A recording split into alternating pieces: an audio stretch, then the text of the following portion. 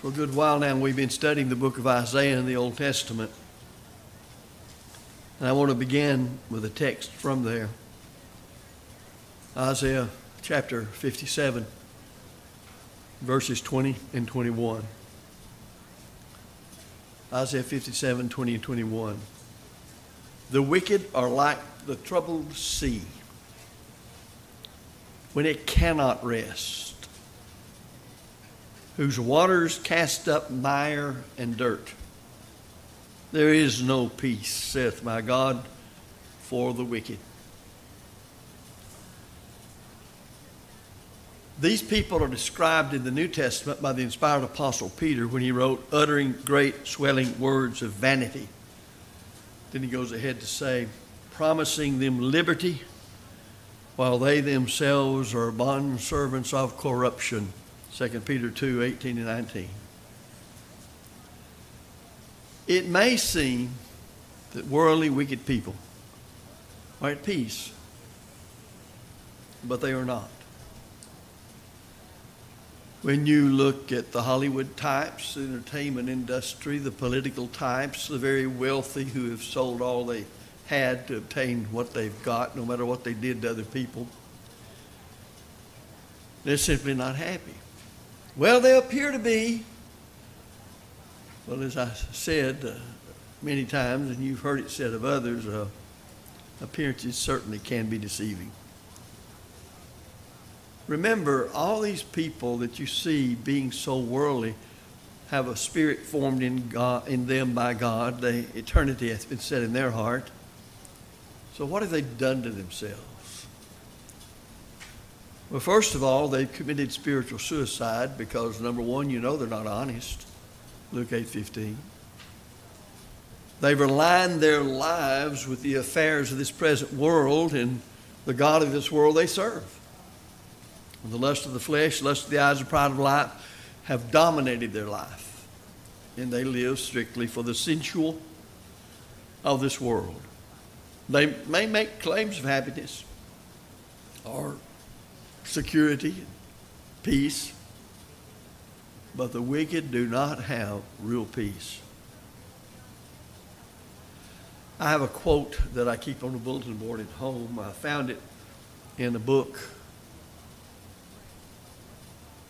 And this man in 1900, thereabouts, great cattleman of North Texas, was dying, had a terminal disease. And he said, I'm worth $1 million. And I think of how much that would be today in our currency. I'm worth $1 million, and none of it can do me any good. And that's the way it is for people who live for the flesh. And we who have chosen to follow Christ in love and obedience to the truth need to understand that about all the people round about us who are outside of Christ and lost in sin. Now, there are those who, upon hearing the gospel, will change their ways. But for those who live solely for this world, they are the troubled sea. In Mark 6, verse 34, our Lord evidences the compassion that he only could do for those lost in sin. Scripture says he came forth and saw a great multitude, and he had compassion on them because they were as sheep not having a shepherd. It may help us in our godliness to understand why Christ, the Savior of the world, the great physician, would look out over all those people. They didn't have proper direction. They didn't have somebody leading them in the right way. Many of them would hear the gospel later on and they wouldn't obey it. But nevertheless, the truth would be provided for them. One of the signs in your life and my life as a Christian is when you can look at very wicked people and not just be upset at their wickedness and the terrible evil they do to others, but to realize what's going to happen to that person. And they do deserve compassion, even when we deal with them and refute the errors of their life. So when people turn from God to live in sin, they are then like the troubled sea in so many respects. The wicked have no compass for direction. Daddy, in becoming a part of the armed forces before World War II, actually, of course, they taught them how to read a compass. And we would go hunting sometimes at night, and there wouldn't be a star available to see, no moon out either. And Daddy had a little compass he always had with him, and as we stood by the car, he would hold it and he'd get his directions. We'd take off. And as long as he stayed true to that compass, it didn't make a difference where we went, he always got back to the car. That didn't mean sometimes he didn't get lost, but it wasn't because he followed the compass properly that he got lost. And we must needs have a compass, a spiritual compass, that we don't stay lost and turn into a troubled sea also. We need direction for our lives. I think one of the biggest fools there is the person who says, I don't need anybody to direct me, or else goes to the wrong person for direction. And without God, we do not have the perfect one to give us direction. In Genesis 1, verse 26, Moses wrote, God said, let us make man in our image after our likeness. Well, I've studied that over the years, and I understand it partially. But I wish I could understand or actually plumb its depths of what does that mean about my spirit fathered by God. Understand some of it, don't know that I understand all of it. But I know it means I will never cease to exist. I know it means that once I leave this body, I will still exist as a center of personality. And I must exist when all is said and done, this earth and all of its system of things is gone, either in heaven or hell. And I have this time period to demonstrate to God that I love Him supremely and that I will have faith in Him based upon His Word and nothing else. So what is my purpose in the flesh on earth? Well, Acts 17:27 reads, as Paul preached to those philosophers and others on Mars Hill and the Acropolis in Athens, that they should seek God. And then we learn also, as we've quoted most often from Ecclesiastes in the Old Testament, chapter 12 and verse 13, fear God and keep His commandments, for this is the whole duty of man. Now, when all is said and done, it's all summed up, there it is. That's the purpose of your life and my life. That may be involving, of course, a number of particulars, but that's what it comes down to. Fear God and keep His commandments. And we're here to seek God and know His will. And Paul went ahead to say in that sermon, He is not far from any one of us. In other words, He wants us to find Him and He wants to be found. A mariner would be in deep trouble trying to sail across the sea without a compass. And of course, mankind is in trouble when we reject God as the one to give us the proper direction as we go through life. Again, we say the way of man is not in himself. It is not in man that walketh to direct his own steps, Jeremiah 10:23. Going back to the beginning, we see that when man sinned in the Garden of Eden, God drove him out of the garden, and he was separated from God, and He drove him out from a relationship that he had with Him before sin came into his life. It just simply points out God's not going to abide where sin is. The scripture reads in Isaiah 59, verses 1 and 2, but your iniquities have separated between you and your God, and your sins have hid His face from you, that He will not hear. It didn't say He couldn't hear. It does not say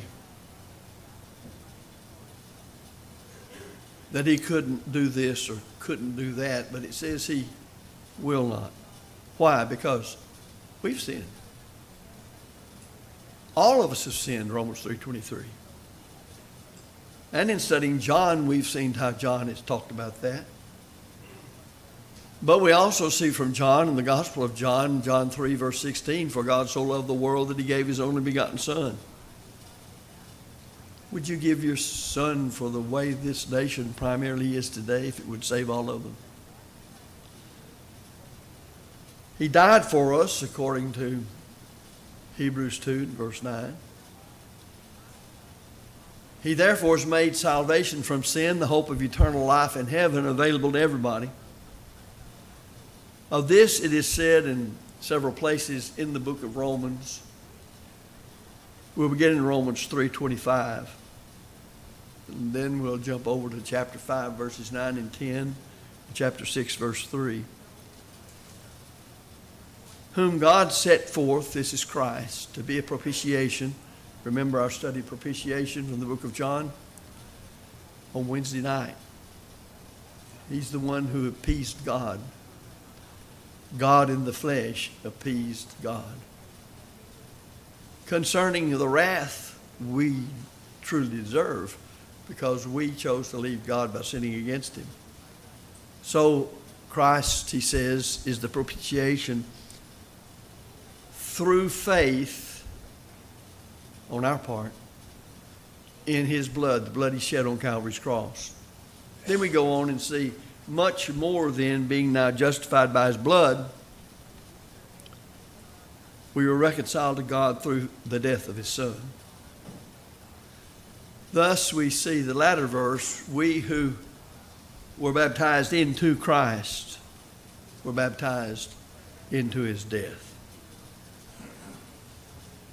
Being thus cleansed from our past sins, we're now on the road and we need a compass. We had to have a compass really to get us to the point of becoming children of God, and we must continue on with the compass pertaining to living the Christian life. We have to have direction, proper direction supplied for our lives. Left alone, we simply don't know what to do. Left alone, we become one of the wicked. One of those like the troubled sea. Really, we become like most of those that we are associated with every day, all the way around us, without God in the world. I said earlier that the wicked are not at peace. The wicked have no peaceful haven. You think about sailors who are involved in storms at sea. And they, nor the ships they are in, can handle what storms they're in. Now, back in the days of sailing ships, but it's still true today, they would seek a harbor that would shelter them from the storms, a peaceful haven.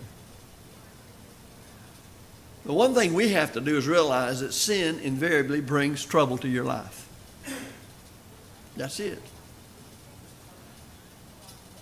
We need to be sounding out as members of the church the haven, the only haven, the gospel and what it offers for those in sin. Now, that doesn't mean everybody's going to listen. It means that some people will start and stop. You don't know the hearts of other people. You cannot tell how they're approaching things. Nevertheless, that doesn't stop us from leaving godly lives before them and for teaching the truth to them. Isaiah 9:6 talked about Jesus as the Prince of Peace. Well, that just simply says true, genuine peace can only come through Jesus Christ. Paul said this in the New Testament, he is our peace. And he said that with this in mind because the Jews were separated from the Gentiles by the law of Moses, by what it required of them. But he said, having abolished in his flesh the enmity or the hate, so making peace. Ephesians 2:14-15. When Christ died, the law of Moses, the ordinances that were against us, contrary to us, was nailed to the cross. Colossians 2:14. And he told his apostles, peace I leave with thee. My peace I give unto you. John 14:27. How much trust, how much faith, how much confidence, how much belief do you have in the truths of the Word of God? You can read them and intellectually understand them, but do you really trust them and entrust yourself to them? Because if you don't, then you can intellectually grasp it, but it doesn't mean you really trust things. Remember, the devils believe and tremble, but they're not saved. And we can fall into that same boat. After all, James was written to members of the church. Christ and his gospel are to provide for us the security and the peace that all men crave. Again, in the Ephesian letter, the Apostle Paul, writing to the brethren there in Ephesus, said that we may be no longer children, tossed to and fro and carried about with every wind of doctrine. Then he went ahead to say, but speaking truth in love, may grow up in all things in him, who is the head, even Christ.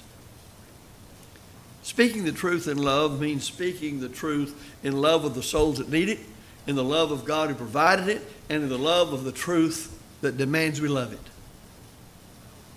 It's not just aimed at the souls we speak to, but we must love that truth we preach and have great confidence in it, that God will see us through. No more trouble see. No more trouble see when we put our trust in him and live in him as his word guides us. Now, is that saying that you won't run against problems and have problems? No, no. Paul was his greatest servant of Jesus Christ there has been. But he'll also give you a list of all the troubles and problems he went through. How could he write about this then? Because they were insignificant. They're just passing. He's moving on through this life to greater things. I listened to a man the other day who has 2 PhDs from recognized very important universities as far as academia is concerned. And on the second PhD, he had completed his dissertation. And he had done all of that. But then he had to take the comprehensive written test. And he flunked it. He was in Germany, a German university. And he said it just drove him to the floor because he wasn't that kind of person. And I doubt he ever failed much because he's extremely studious. He said, I found out later one reason was I was given some misinformation as to how to prepare for that, and I just didn't.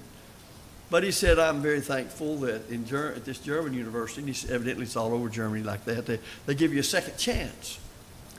Well, we went on back because he already had one doctorate, and he was teaching in the university. And he went on back, and he said, 2 years later I took that test. But he said, those 2 years between the time that I failed that test and the time I took it again, I was determined that I'd know all there was about that a human being could know, and I'd put forth the necessary effort to learn it, and he came through fine. Well, I think of people who can do that and want to do that, but think of the determination, the dedication that one must put forth to be able to do that. And with some, it's going to require more than others because they're all at different degrees of IQs and so forth. But the thing that gets people through everything is being steadfast, unmovable, always abounding in it. And that's true as we see from 1 Corinthians 15:58 concerning our own faithful service to God. We never quit. We are assured the peace of God which passes understanding. Philippians 4 and verse 7. One of the things that completely overawed and astounded the pagan Roman mind and Greeks and others of that time, because they didn't understand anything about Judaism, and if you didn't understand that, you had no knowledge of the one God. But they certainly didn't understand about Christianity until the gospel came to them. But one of the things that they saw was the suffering of the Christians. It didn't seem to stop them at all. It only caused their ranks to grow because this world was not their home. They were just passing through. Roman couldn't understand that. With him, when this life was over, that's it.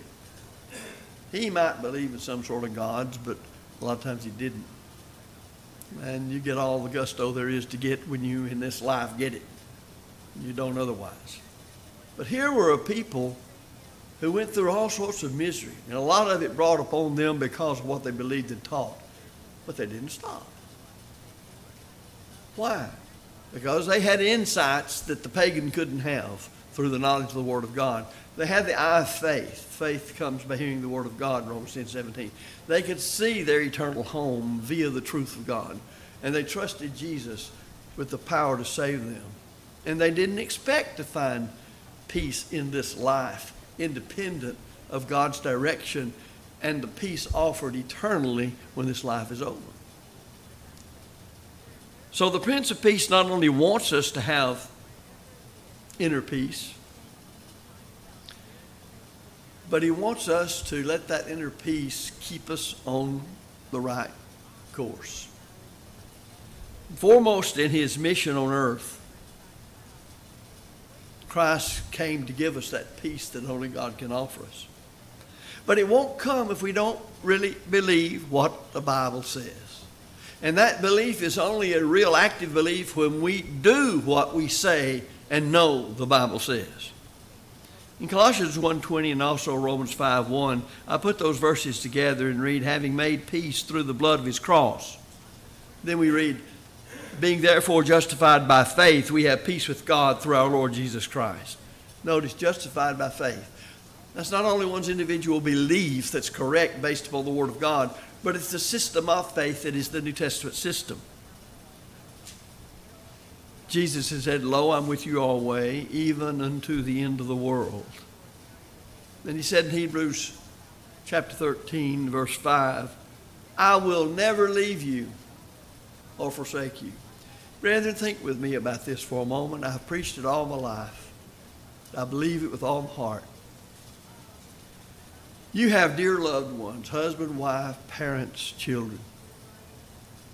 But when you come to the end of your way, whether you're at yourself or not, you'll have to walk across Jordan alone in the sense of other human beings. They can't go with you. They may be sitting by your deathbed holding your hand. They may be speaking to you.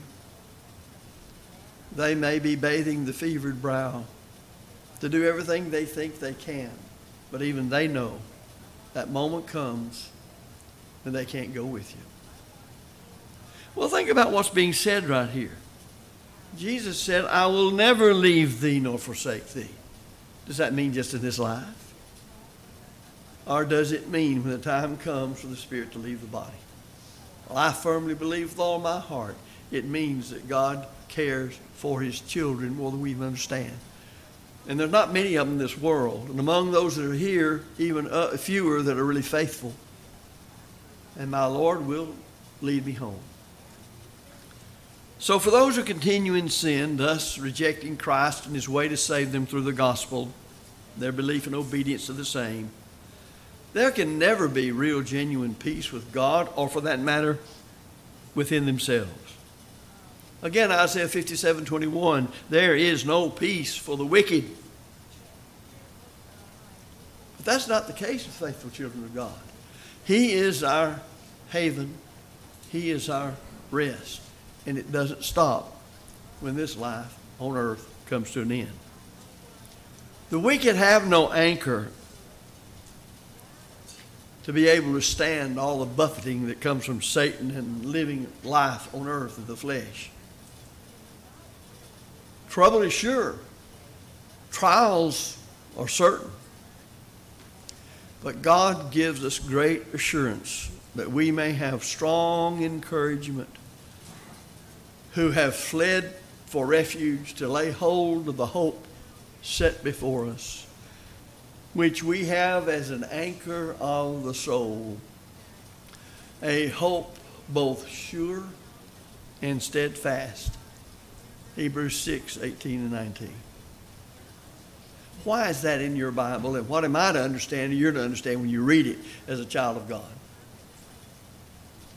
It means that the hope that saves us is designed to help us realize, I said this morning, even this will pass away, no matter how terrible it is it's come upon us. But heaven won't pass away. It won't cause Jesus to go back on his word. He will be with us. He will not forsake us. He will guide us right on through the waters of death, if you'd like to think of it that way. Jesus died for us to become our sacrifice for sin. Listen to this. Blessed be God who begat us again into a living hope. Now, that's what we're really talking about. He made us alive. He begat us again. He begat us again into a living hope. How? By the resurrection of Jesus Christ from the dead. Jesus was raised from the dead. Do you have any hope or expectation of being raised from the dead? Well, if you do, and it's a proper one, it comes because you know what the Bible teaches about Jesus Christ being raised from the dead. And it says then he wasn't just raised from the dead like Lazarus to have to die again. It says of him, incorruptible and undefiled, and that fadeth not away. And then he returns to us. Well, that's who it's addressed to, reserved in heaven for you. 1 Peter 1, 3 through 4. Reserved in heaven for you. You ever buy reserved seats? I think probably we have. What does that say?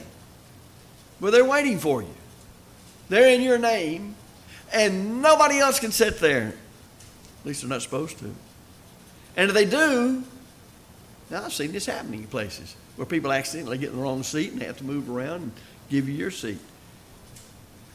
Well, think about that for a minute. As a member of the Lord's church, a child of God, a citizen of the kingdom of heaven, there is a place in heaven reserved for you, and nobody can take it from you. You can give it up. You can apostatize. You can be overtaken in a trespass and not repent of it. But nobody can take it from you. The devil can't do it. It's waiting on you. It's there. So life will end on this earth for every one of us. But Paul put it this way to the Corinthians. In 2 Corinthians 5 and verse 1, we know that if our earthly house of this tabernacle were dissolved, we have a building of God. And we see that that is a house not made with hands, eternal in the heavens. 2 Corinthians 5, 1 again. The point being this. When he talks about this earthly tabernacle, the Greek word skene, it means a tent. You don't permanently live in tents. And that's what he's saying about the body we presently live in. It's a tent. It serves its purpose for our life here on earth. What God intended to be done here in searching for God and finding him and being faithful to him. But it's gonna return to the dust from whence it came. But what about the body we're going to receive because Christ was raised from the dead and we're faithful to his calling? Well, he makes it clear it's a house not made with hands. It's not made with human hands. God has created that great resurrected body. That'll be the abode we remain in forever. So when problems arise, and they will and they have, the wicked are like the troubled sea.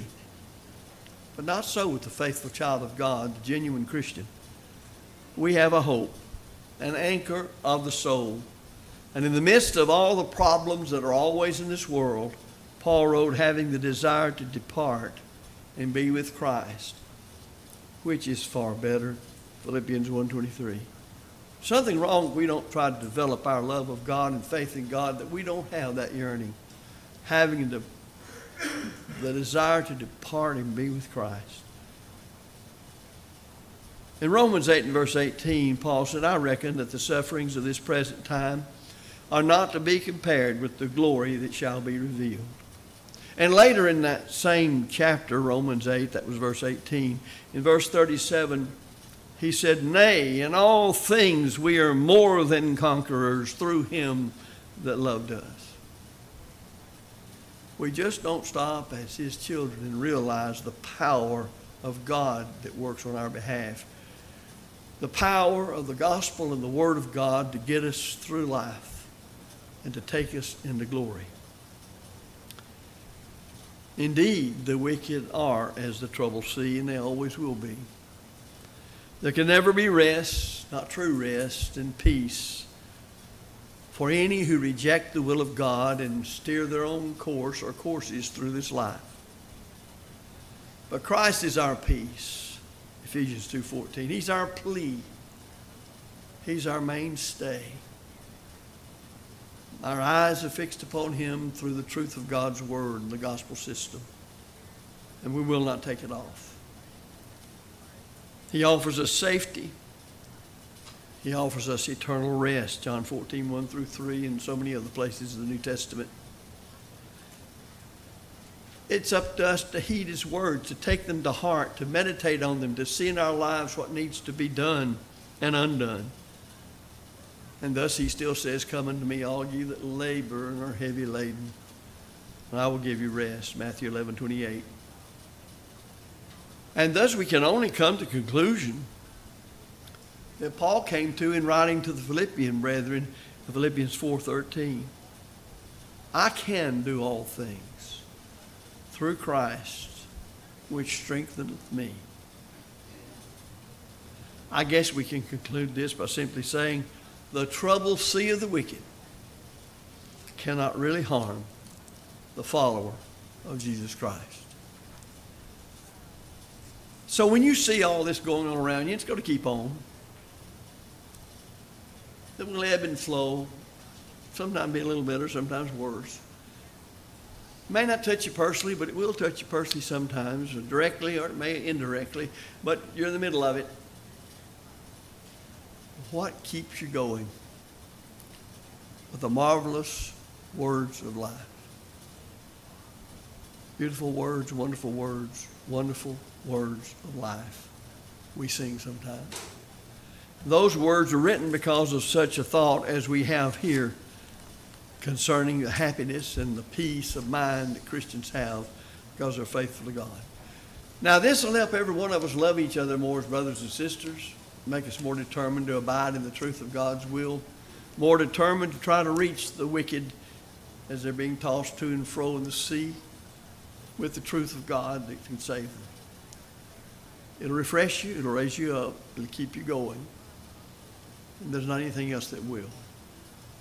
If you need to obey the gospel, we would urge you to do so this afternoon. To become a Christian, nothing more, nothing less, nothing else. A member of the church that Jesus built and purchased with His blood. You need to believe in Christ, repent of your sins, confess your faith in Him, and be buried with the Lord in baptism to attain the remission of past sins. The Lord will add you to the church, and therein you can walk by His direction, setting your thoughts on things above and not on things on the earth. As a child of God, if you've wandered away from that, you haven't paid attention to the compass, and you've got yourself caught up in things, repent of them, recognize them for what they are, error. They're not leading you in the right direction. Turn from them in repentance, confess them, and pray God for forgiveness. And thus we offer this word of encouragement in this song based upon the message we've heard, and also what all the rest you know, to respond to the invitation of Jesus Christ and do so now while we stand and while we sing.